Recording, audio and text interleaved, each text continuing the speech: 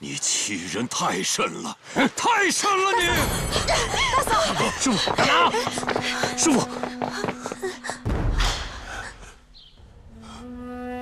我只要一声令下，你的这些家人全部都会失去性命。唐祖光，你要明白，这是个弱肉强食的世界，在我的面前。 你没有反抗的能力。既然你是这样的想法，之前你为什么不这样做？给马吃草，是为了让马跑得更快。对你优待，是因为你能够诚心归顺。但是，你要始终执迷不悟，我又怎么会怜惜一匹马的性命？ 关于你出任商会会长的事情，我已经在报社发布了消息。你们太卑鄙了！我是绝对不会当这个会长的。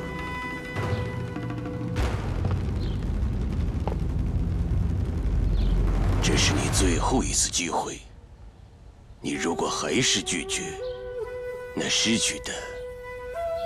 不仅仅是汉卿了，大嫂，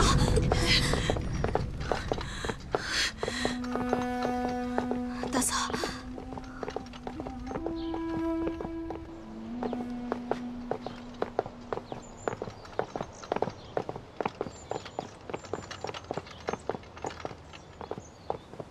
从现在开始，禁止唐家的人离开唐公馆。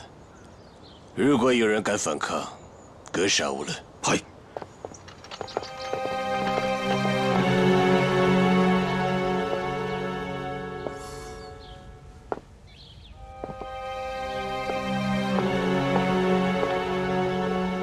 江川终于暴露他的真面目了。我要是不出任这个商会的会长，他们一定会加害你们的。师傅，您放心，从今往后。 我不会再让景川伤害我们唐家任何一个人。你的心意师父明白，但是你又能帮什么忙呢？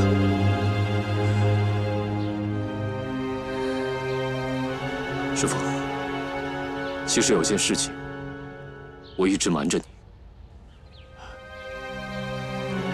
你瞒着我什么？阿爸。 小夏他其实就是上海滩一直盛传的神秘刀客，许多事情都是小夏和我一起去做的。你就是那个神秘刀客？前一段时间发生的刺杀日本人和汉奸的事情，是你和彩儿做的？不光是我们，还有张坤。坤哥为了杀掉美姑子，替他的母亲报仇，故意在侦缉处人质。您和其他人都误会他了。 你们在说什么呀？我怎么越听越糊涂了？阿爸，你先别急，您听他们慢慢跟您说。怎么？你也明白？这件事情说来话长，姐，你先扶大嫂回去休息，我来跟阿爸好好解释。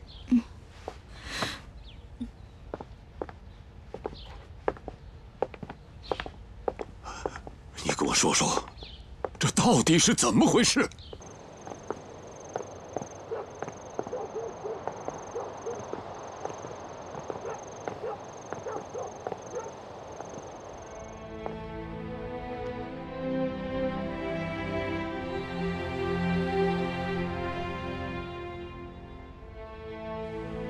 你们瞒得好啊！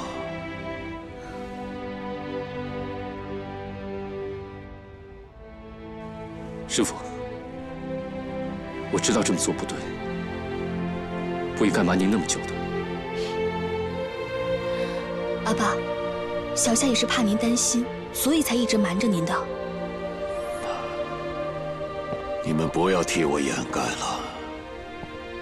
你们瞒着我，是因为我屈从于日本人，一心只想着平安度日。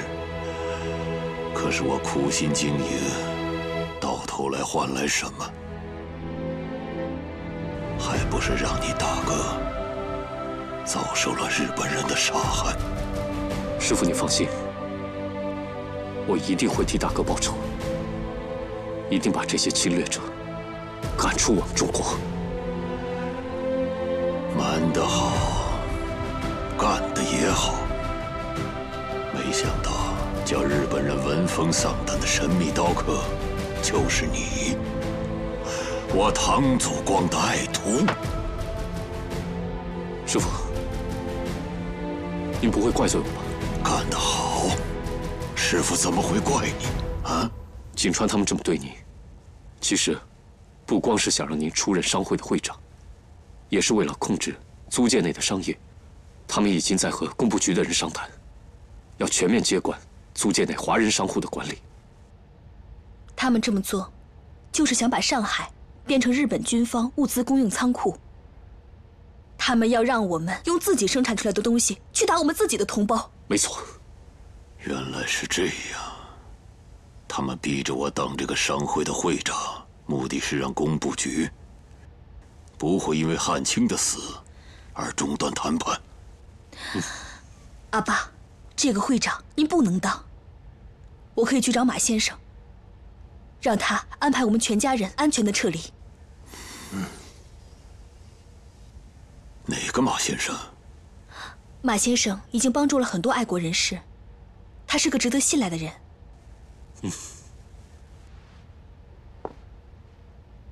咱们唐家老老少少几十口子人，水月又怀着孕，稍有差池，就会被日本人发现。我没有保护好汉卿，我已经追悔莫及了。我老了，怎么样都无所谓了。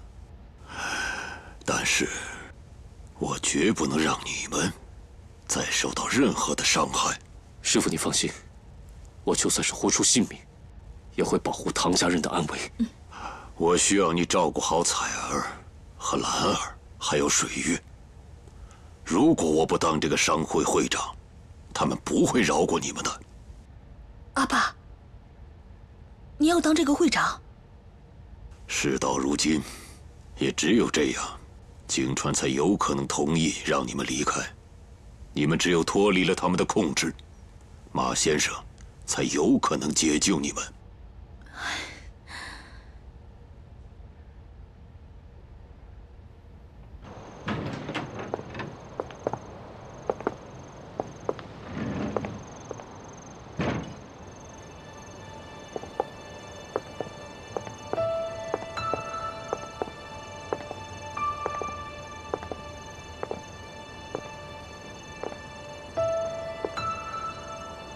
阿爸他这么做，也是迫于无奈。明天我去找一下马先生，把家里的情况跟他说一下，看看他有没有什么办法。现在日本人已经禁止唐家人离开了，我不能陪你去了。你放心，我会保护好唐家人的安全。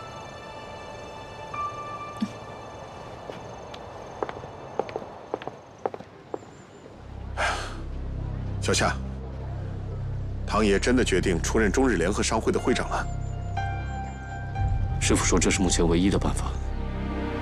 他用出任会长作为条件，让锦川同意彩儿他们离开上海，这样我们才有机会把彩儿、水月他们解救出来。唐爷是为了家人的安全才这么做的，但是他要真的出任会长，恐怕景川的阴谋就会得逞了。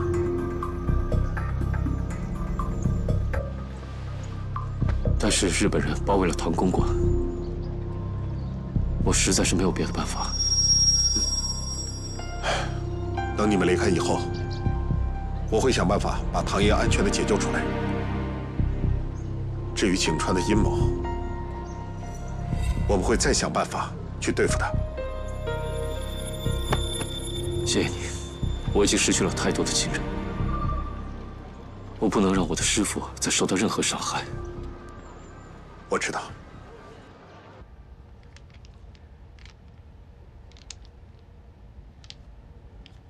看来井川大佐还是不信任我呀。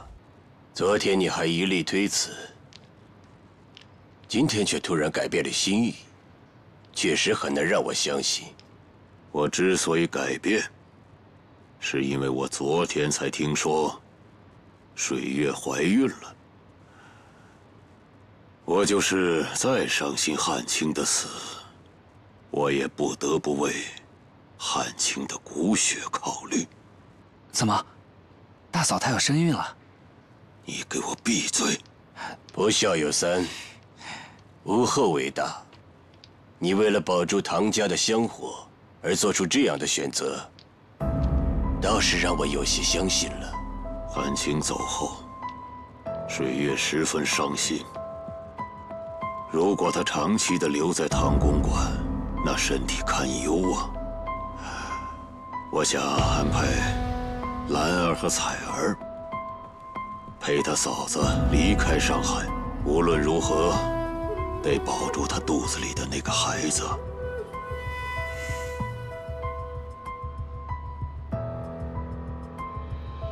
好，我答应你，我会安排他们在南京居住，在那里的一切我都会安排好的。南京？是的，他们在那里会受到很好的照顾，你尽管放心好了。我不想以商会会长的身份面对我的孩子，希望在我接任会长之前就安排他们离开。好，我会安排的。你接任会长那天，我会派人护送他们离开。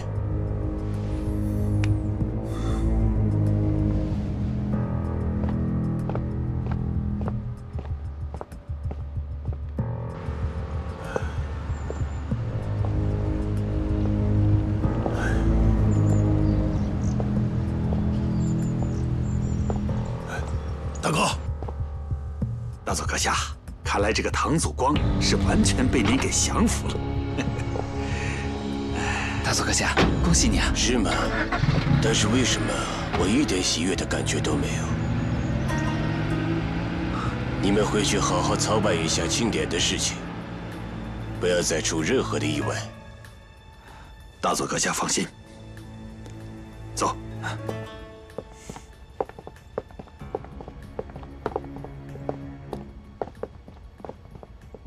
大佐阁下，这唐祖光如果诚心归顺的话，就不会提出让他的家人离开上海。我要打击的是他的信心，至于他的忠心，我从来没有考虑过。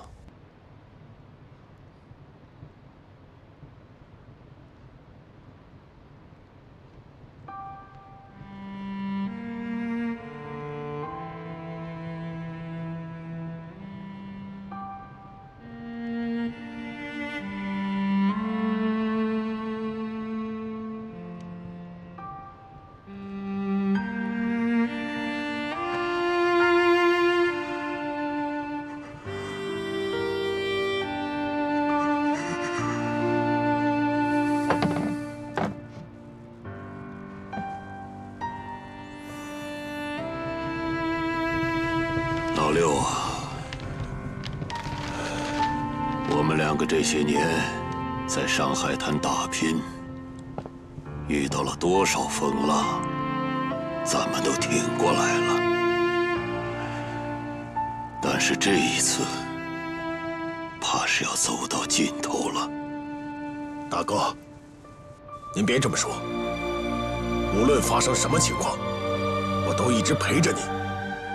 日本人想让我屈服，就是要打击中国人的士气。我不会让他们得逞的。我这次去啊，就不打算活着回来。你就不要陪我去了，在家里替我照顾好孩子们。大哥，孩子们都已经长大了，他们自己会照顾好自己的。我这一辈子跟随您，没有任何的遗憾。就算是赴汤蹈火，兄弟也陪着你。老刘，大哥，你不要再说了，咱哥俩在一起，黄泉路上，也不寂寞。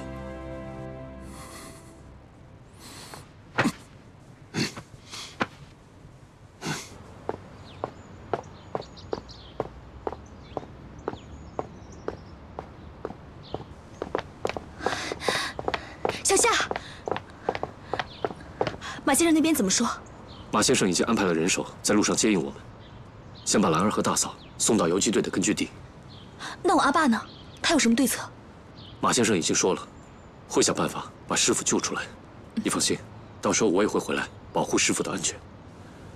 至于景川的阴谋，马先生说他会另想办法的。那我跟你一起。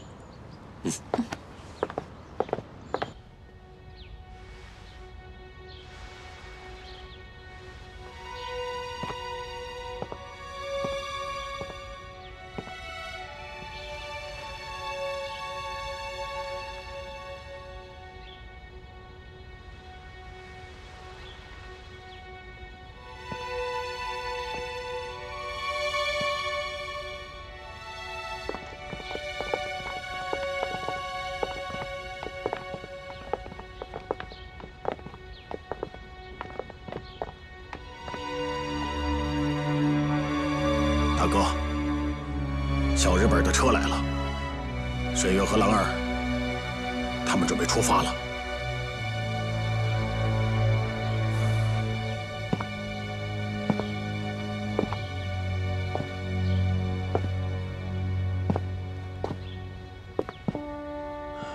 兰儿，当初让你学医，现在用上了，啊，替我照顾好你嫂子水月。放心吧，阿爸。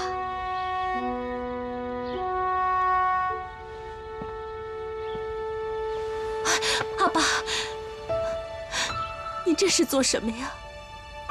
阿爸知道你心里难受，但是要拜托你一定要振作起来。我们唐家的香火就指着你延续呢。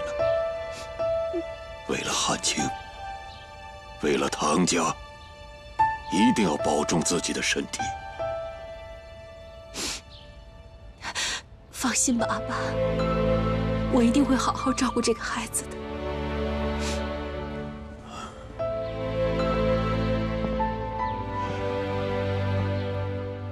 彩儿，离家了，出远门了，啊！要听你姐和小夏的话，不要像在家里一样，在家里那么任性。放心吧，阿爸，多保重。六叔，麻烦你照顾师傅。等我把彩儿和他们送到安全的地方之后，我很快就回来。好了，等我们把事情办完了以后，啊，就和你们会合，啊，干嘛还哭天抹泪的，好像不再见面一样啊？你们先出去啊，在外边等一会儿，我和小夏还有点事儿要说，啊。好了，咱们出去吧。出去等一会儿啊。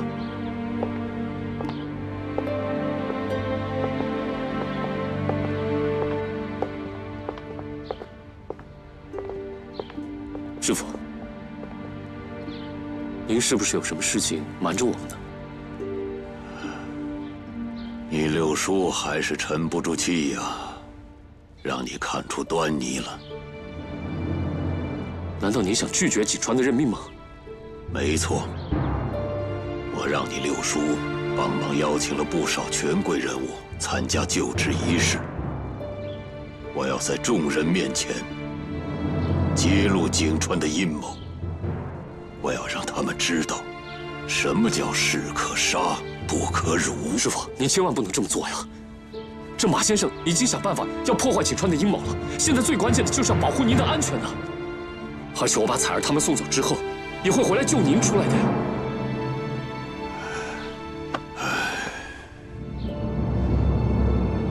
大丈夫有所为，有所不为。你大哥汉卿都能舍生取义，我又岂能是一个贪生怕死之辈？师父，日中联合商会的会长，只要沾了这个名头，我怎么还有颜面去见我九泉之下的列祖列宗和汉卿？还有那些不明真相的同人，都会因为我而妥协，我岂不是成了罪人？师父，广齐，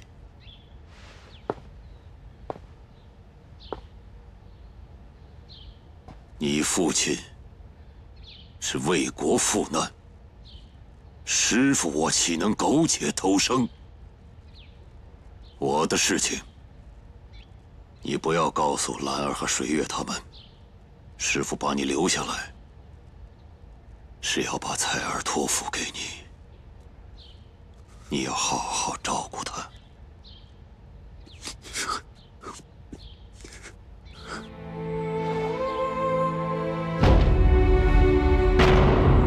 师父，小夏恳求你，您真的不能这么做呀！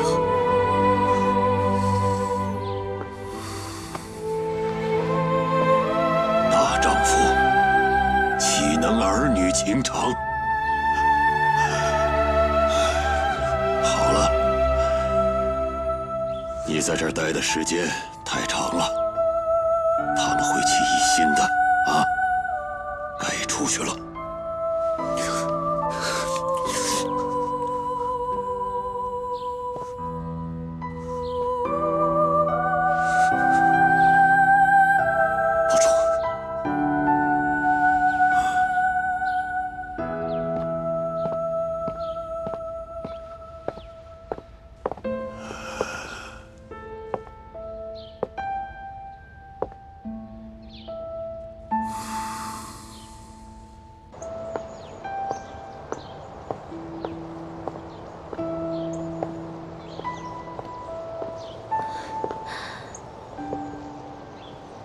阿爸跟你说什么了？师父让我好好保护你们。你眼睛怎么红了？没事的。时间不早了，你们赶紧出发吧。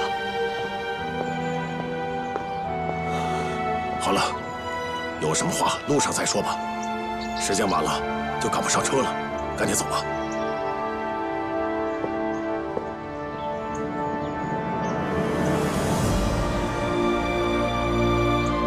好了，走吧。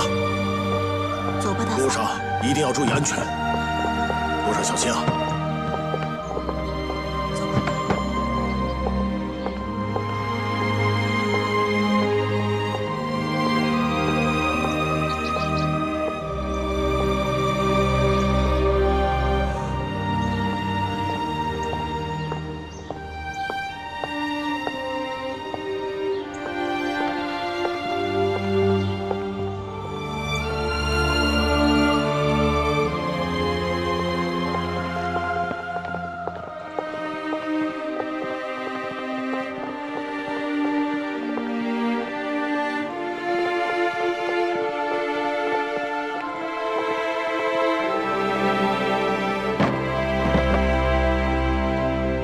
怎么了？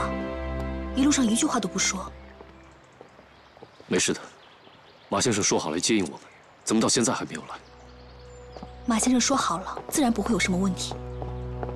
倒是你，怎么那么奇怪？是不是阿爸跟你说了些什么？不用多想了，师父只是让我保护好你们。没事的。他来了。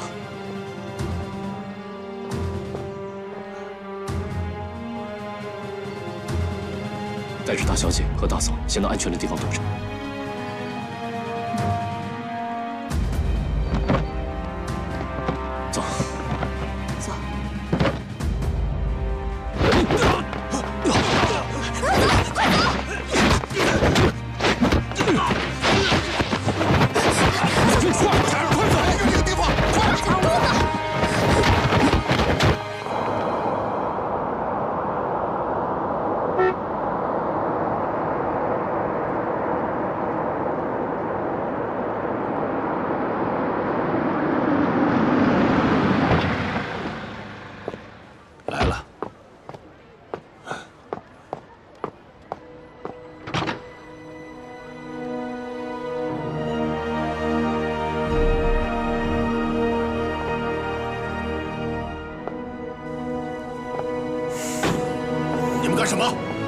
清楚，是小日本请唐爷来当会长的。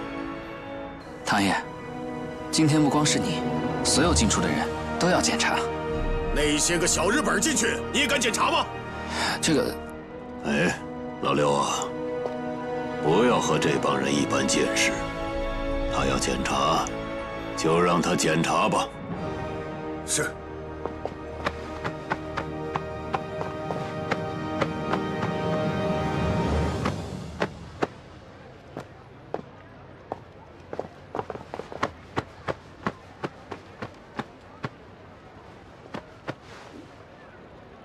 兔爷，大哥，请吧。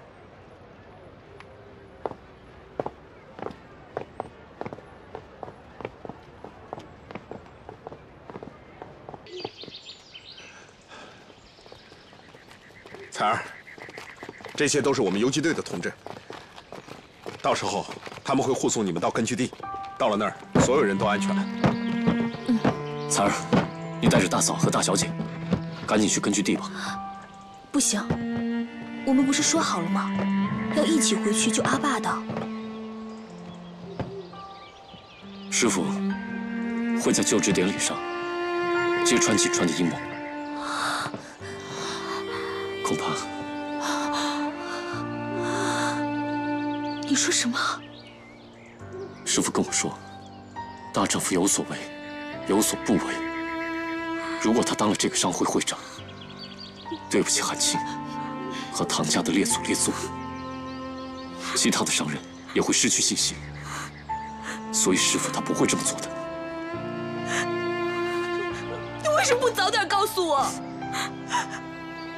我要是早知道，我是绝对不会同意他这么做的。阿爸，彩儿，彩儿，你冷静点。我要回家。你听我说，师傅是为了你们的安全才这么做的。阿爸，彩儿，你听我说，你冷静一点。唐爷舍己为国，的确了不起。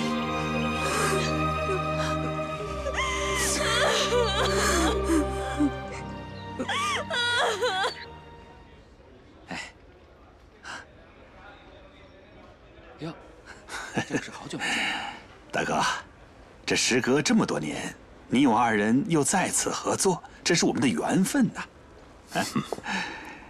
看来你好像对丢掉会长这个职务并不在意啊。哎，我这个代理会长只是兼职，不过用不了多久啊，我就是上海经济委员会的副主任了。我这个市长秘书呀，还得靠涂主任多多照顾。看来我得祝贺你喽。多谢大哥。大哥，锦川大佐一直都很看重您，只要您真心的为大东亚共荣圈服务，您的职务肯定是高过我们的，啊！哎，来了，啊！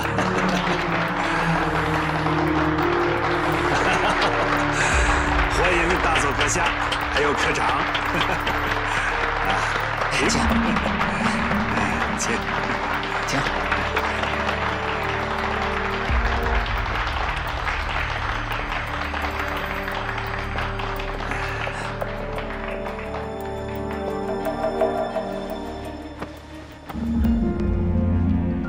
诸位，近些年来啊，我们很多商户都对皇军推行的大东亚共荣圈的政策，始终抱着犹豫观望的态度啊，甚至有的呢，纷纷逃出上海。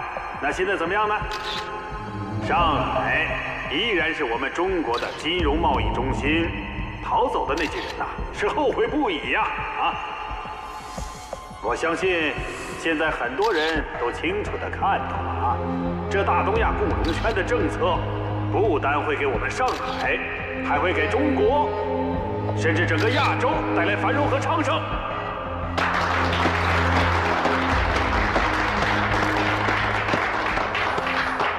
这为了更好地服务于皇军的大东亚共荣圈的政策，我这个会长啊，就让贤给德高望重的唐祖光先生。我们愿意一起为皇军效力，为新政府效力。下面有请唐祖冠先生给大家讲话。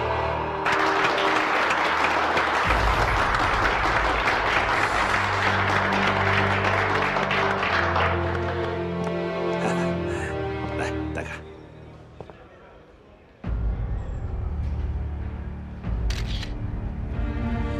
诸位现在必定在心中暗暗地骂我，口口声声说做人要对得起良心，上要对得起父母，下要无愧于子孙。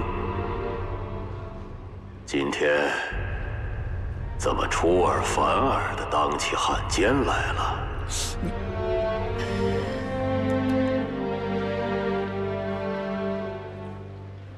大家都知道，我儿子汉卿平日里与人无争，痴迷于雕刻。可是就是这样，还是被他人夺去了九龙出云柜，夺走了生命。汉卿的离去让我豁然醒悟，我终于明白了，在这乱世之中，我应该怎么活着。大哥，你说话小心点。日本人让我当这个商会的会长，我勉为其难，应承下来。但是我定下了一条规矩，谁要是违反了这规矩，人人皆可诛之。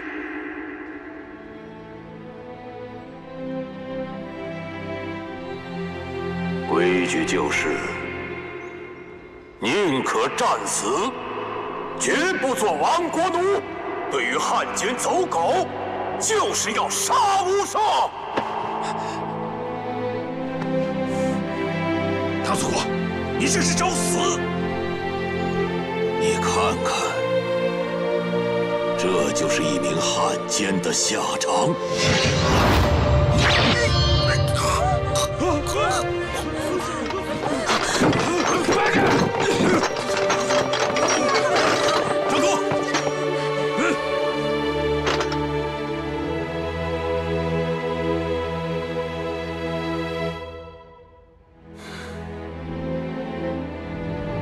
唐祖光，这可是你自寻死路。大哥，只要死得其所，死有何惧？你想让我助纣为虐，屈服于你们？你这是痴人说梦！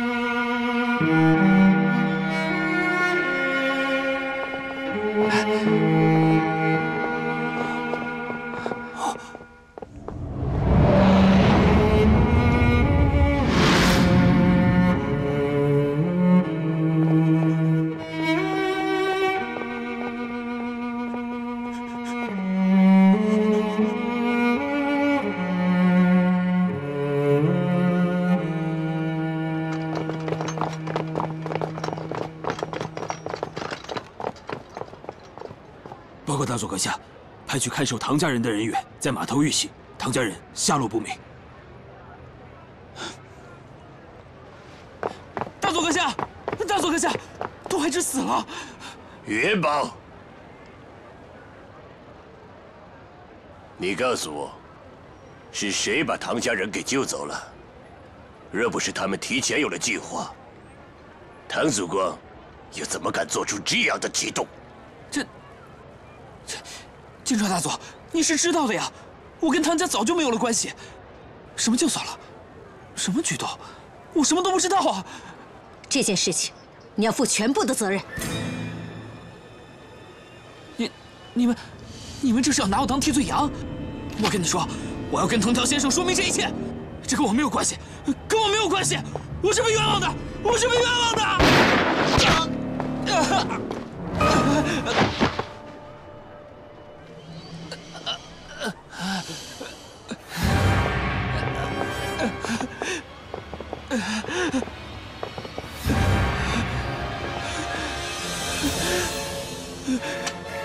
不要杀我！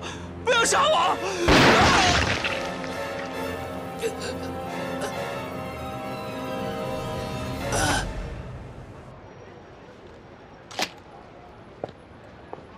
不是我想推脱责任，而是不能让大日本皇军的威严受损。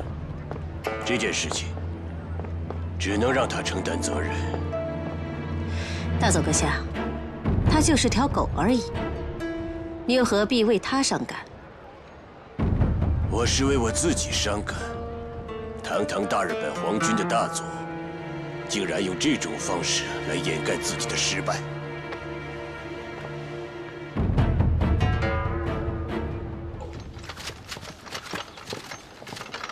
你要回上海，为唐爷报仇。金川杀了我的师父，这个仇我是必须要报的。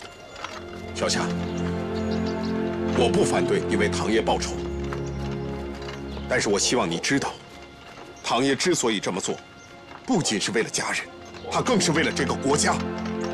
唐爷慷慨赴义，彻底击破了井川的阴谋。现在租界里边的商人更加坚定了不与日本人合作的决心。还有那些曾经犹豫的商人们，现在也坚定地远离日本人，准备转回内地。这租界当局现在迫于压力，也中断了与日本人的合作。你跟我说这些，究竟什么意思？小夏，我希望你能够像你父亲跟唐爷那样，心怀国家。我们不但要为唐爷报仇，我们更要为了国家，为了这场战争的胜利战斗下去。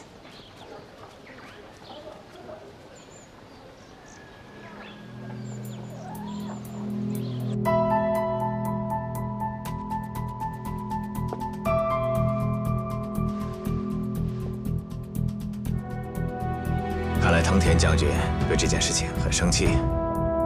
井川和美谷子的日子怕是不好过了。处长对那两个人还挺关心的嘛。我关心个屁！还不是怕他们把什么屎盆子都往咱们身上扣。谁不清楚于延保是怎么死的？